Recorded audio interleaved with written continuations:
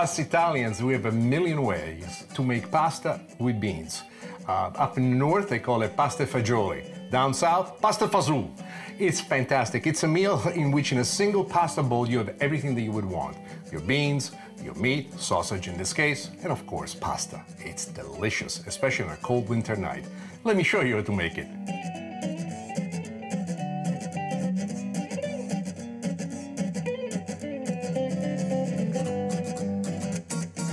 In the pot, what we have is some olive oil that's getting nice and warm. While the olive oil is getting nice and warm, what I like to do is add a pinch of red pepper flakes. And as you can see, it's a little bit more than a pinch. Why? Because this is for me. If I was to cook for my wife, I could never do this. You heard that before. The next thing that I want to do is to add what I refer to as the essence of Sicily, garlic. This is not chopped, it's thickly cut alla paesana, as it say. Paesana means country style, with disregard to the size. Just boom, put in there. Together, while this is happening, what we want to do, we also want to create the base for what ultimately will be the soup. And you're accustomed to this already. You see me do this many times. First, we go with a little bit of carrots. Then we put a little bit of celery. And here we are with the third part of the triumvirate, the onions.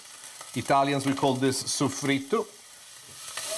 French call it mirepoix. What I'm doing right now, I'm going to reduce the heat down to medium.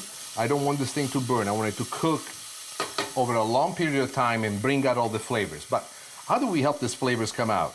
Two things. First, the addition of fresh herbs. You can use thyme, rosemary. In this case, it's a small mixture of the two. In this here, I have fresh rosemary and thyme that I mixed together.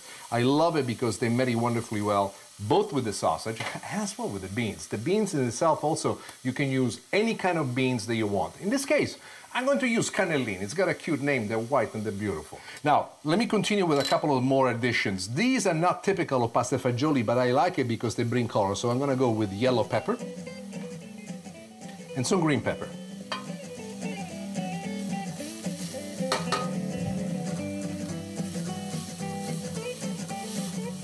You want to cook this for about 3 minutes on medium heat until they start to loosen in sense of losing a little bit of the stiffness that they had. You want them to soften. You want it to become translucent.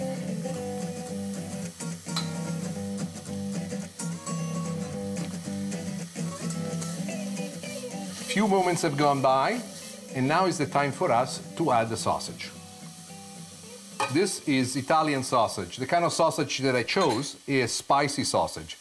You don't have to go that route. You can do anything that you want, but I find the spicy sausage gives me the greatest satisfaction for this dish. This particular sausage, many times before, and always has a fantastic balance. It has a little bit of spice, but not so much that's over the top. Now, watch what I'm doing with my hand.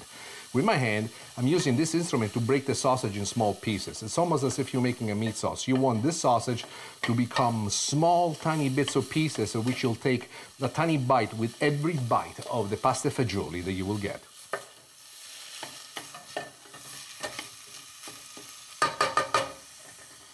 As you can see, we have exactly the consistency that I wanted. This is already starting to look as the base for a meat sauce.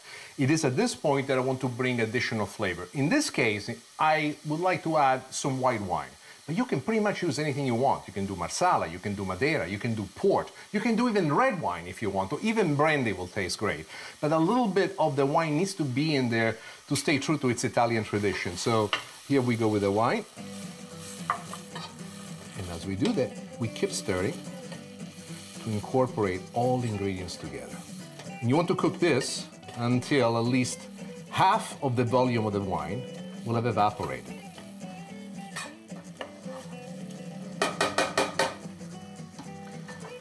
The next thing that I like to do is tomato sauce. This will give a wonderful balance to all the elements that we already added. And together with the tomato sauce, we're going to go with a little bit of stock. You can use beef stock, chicken stock. I'm gonna go with chicken stock this time.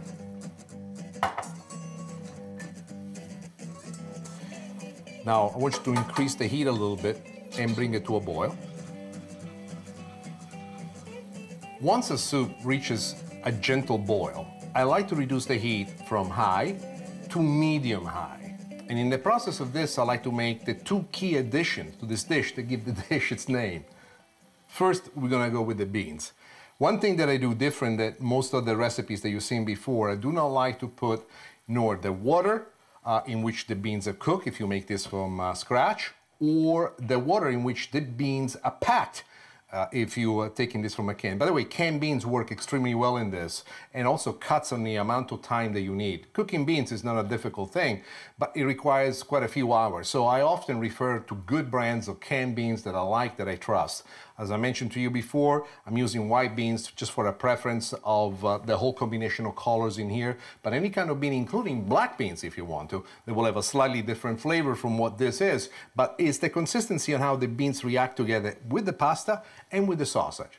Talking about the pasta, here comes the surprise. Watch this.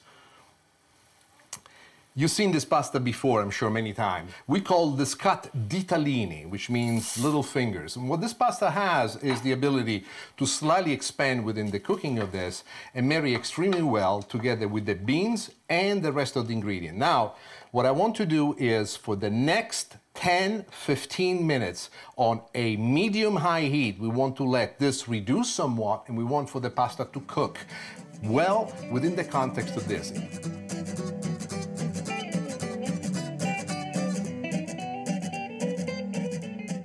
As you can see, the dish is sticking through wonderfully well. The unevenness in the cutting of the veggies, in this particular case, works to our advantage. It does two things. First, he reintroduces the country style and the country character of this dish. Second, they make it fun to bite into it. My wife once said something about she likes to see the small pieces of carrots in a soup because she looks forward to bite straight into them. And I have to say that visually that is perfect. Now, we're ready to plate it. There aren't many things that are so magical like a plate of pasta fagioli that takes you back to your youth. But this is something more than magic. This is a rendition of dreams that come together through a series of actions where what you used to be the past of my life comes alive again. And the most beautiful thing about this is that I get to share it with you and to know that your families will enjoy this recipe for many centuries to come. It gives me a sense, an idea, a dream of thinking a little bit about my Donna Adele, a little bit of my Grandma Maria, my Mamma Massimiliana, my Father Vincenzo, my brother Mario will live forever with you. And this is how you make pasta fagioli.